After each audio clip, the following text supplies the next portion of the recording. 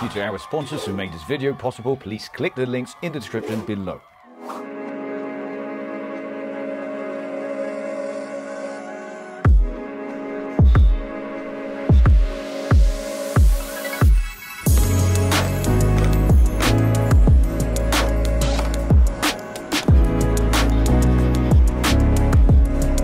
So after it cools down, we're gonna go on the grinder, do some final shaping with it, and after it's shaped, we're gonna stamp the logo. And after it's stamped the logo, we're actually gonna do the normalizing one more time, and that should be ready to go into a quench.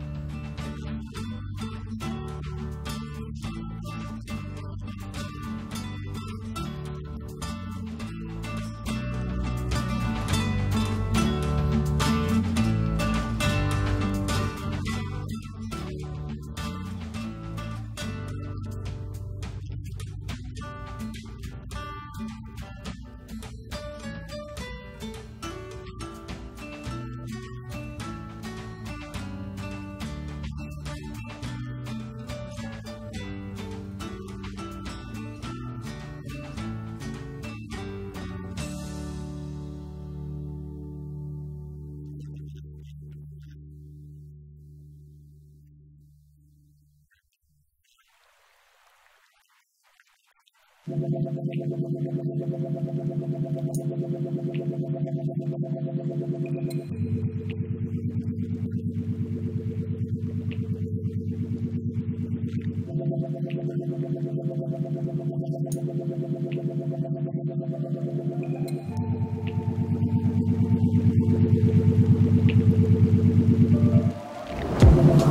we were off camera, we put the knife in the heat treatment oven and we temper it for a couple hours just to release a little bit of the hardness of the knife, because after we done the quench, it was simply too hard. So what we're gonna do now, we're gonna put the final profile in and we're gonna start working on the tank. And after we done that, then I'm gonna put the fresh belt on and we're actually gonna start grinding the knife itself. Usually for profiling, I'll take one of the belts that has already been used up a bit, because it really messes up the belt, the sharp edges. And especially when I'm going to start working on the tank and the set down for our integral bolster, you'll see how quickly I'm going to destroy that belt. But that's why I use the old ones. All right.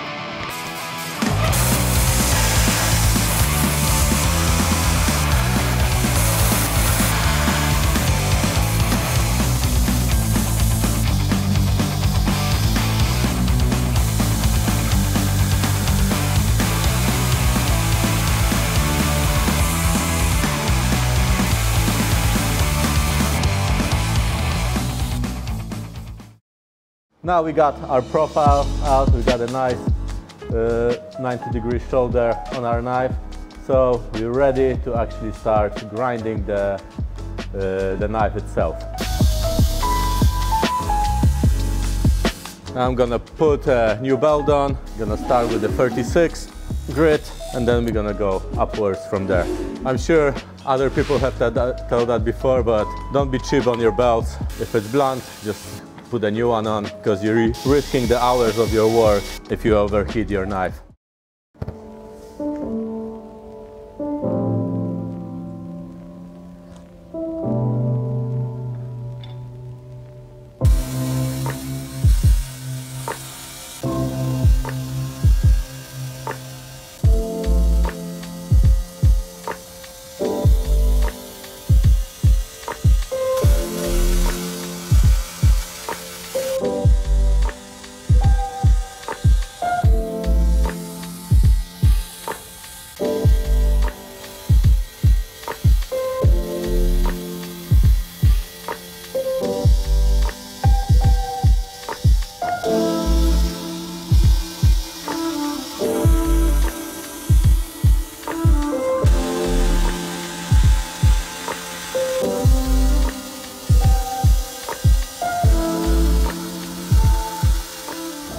That was our rough grind.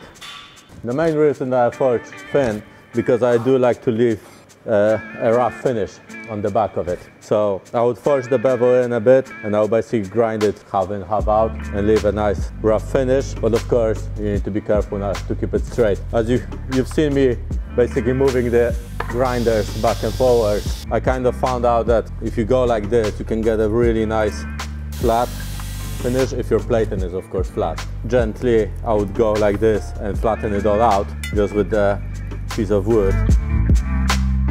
The other thing I use that, and I don't think many people do it like I do. Just two reasons: I like my fingers, so I want to keep them far away from the belt. The other thing is I do personally think you can get a better and more even pressure with this flat piece of wood. So you're using the whole width of the belt as you forge. Especially on this belt, it needs a bit of a pressure to use it properly. I don't know if Vin's gonna confirm it or not. But I do like to use essentially a piece of wood to give it a nice flat finish. Yeah, now that we got that initial grind going, we're ready to jump on the higher grit belt. So I usually move from 36 to 80.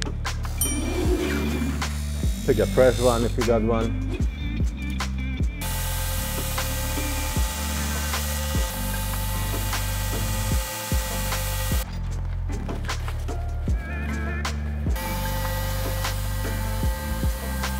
So that's after 120, Couple scratches going other way because of the wood, but nothing to be worried about. So now I'm gonna use those Scotch-Brite. Everybody has a different progression. That's what I do. Figure out the thing that works for you.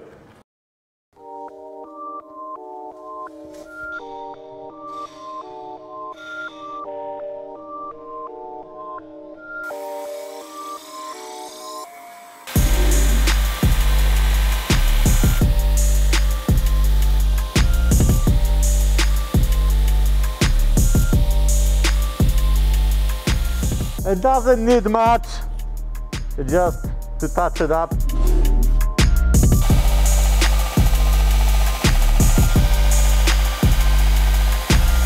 We're done with the belt.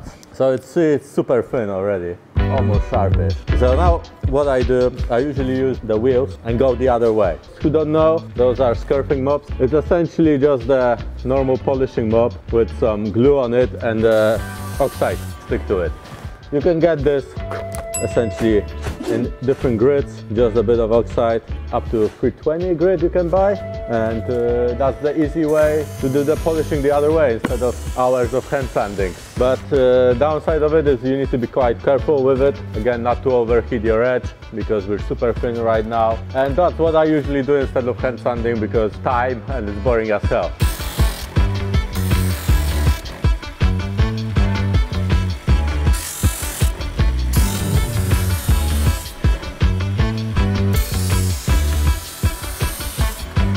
So I would go through 120, then I would move to flap wheels.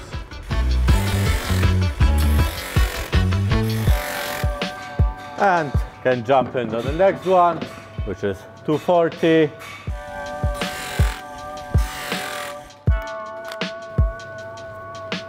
Now I'm going again on the Scotch-Brite.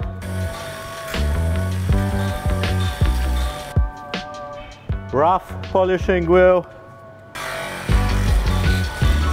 And the last one, just a nice loose mop with the yellow.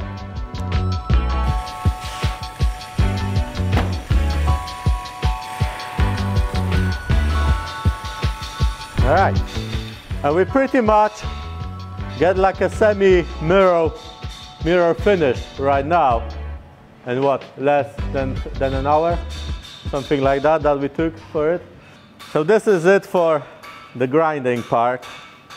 What we're gonna do now, we're gonna glue the handle and then we're gonna shape it, and after it's all shaped up, then we're gonna do the acid etch. I'm just gonna tape it up because this is actually pretty sharp already, and that was not sharpened, and I don't really want to cut myself. Now what we're gonna do is pick the wood.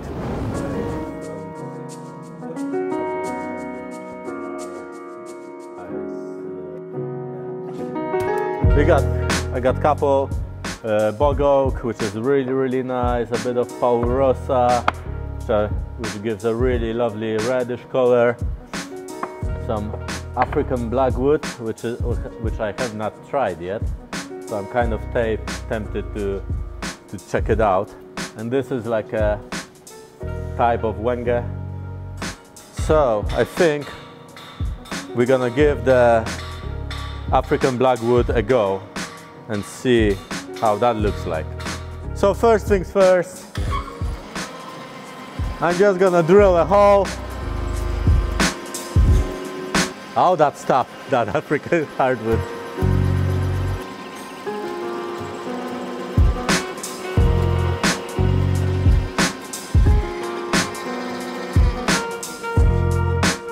All right, so we got the hole ready for our tank, but of course it's still way too small.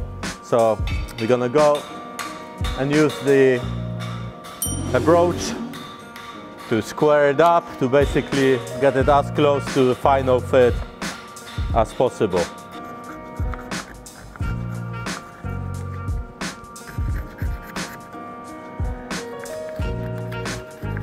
I must say this Blackwood, it's hard as nails.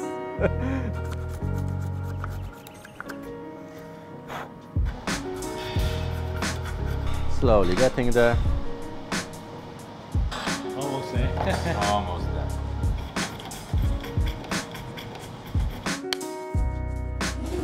So it's pretty flush just by doing it, taking your time with the broach and do a little bit of adjustments on the grinder. And now this is ready to glue up. So what I would usually use is the G-Flex to glue the handle, but G-Flex takes forever, I mean for a day, for it to solidify. So since we want to do it fairly quicker, what we're going to do is use the G5. What I do, I would put a little bit of a tape around here, because I want that glue to spill out a little bit.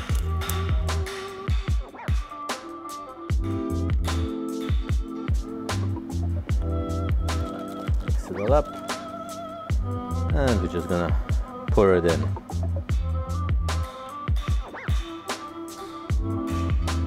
Let's leave it for it to solidify now. Now I'm gonna go on the grinder, rough belt, and I'm gonna shape the handle.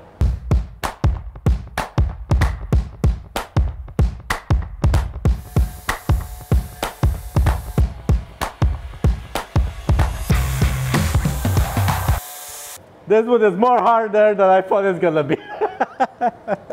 Let's grab a fresh one.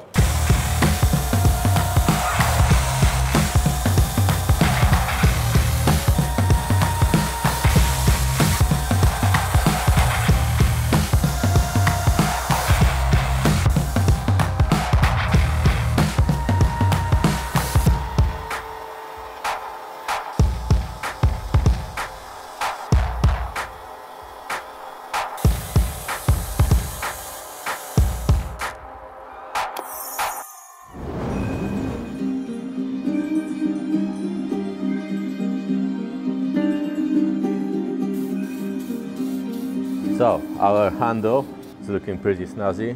Now what I'm gonna do is just to put a bit of oil on it, true oil.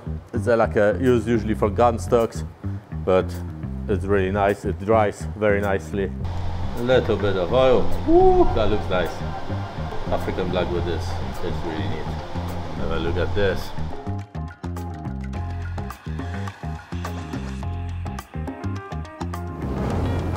Our knife is ready to be etched. Just a little bit of high grade paper, like 1500, 2000. So if there's any oils left on the blade, you'll be able to remove it easily without scratching it too much. Just make sure it's nice and clean before we put it in the acid. And now we can see what happens. Let's have a quick dip. Oh yeah, this is looking amazing. Can you see it? Yeah, that is looking pretty sweet.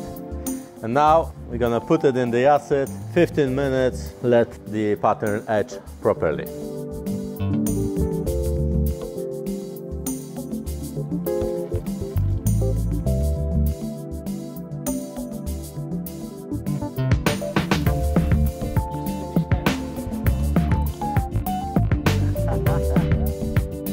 It's been in a hot coffee for a little bit.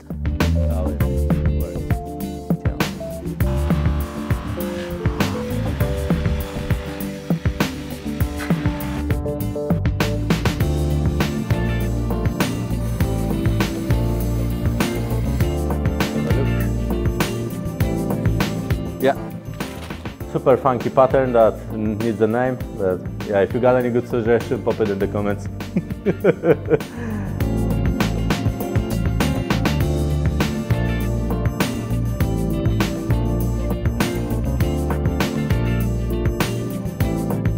Yeah, done and dusted. Great news, you can win this Damascus chef knife made by Les simply by being one of our Patreon supporters. Visit ukbladeshow.com for more information or click the link in the description below. If you want to watch another bladesmith making a knife, click this video here. If you want to check out another interesting knife crafting video, check this link over here. We hope you enjoyed the video. Hit the like button if you did.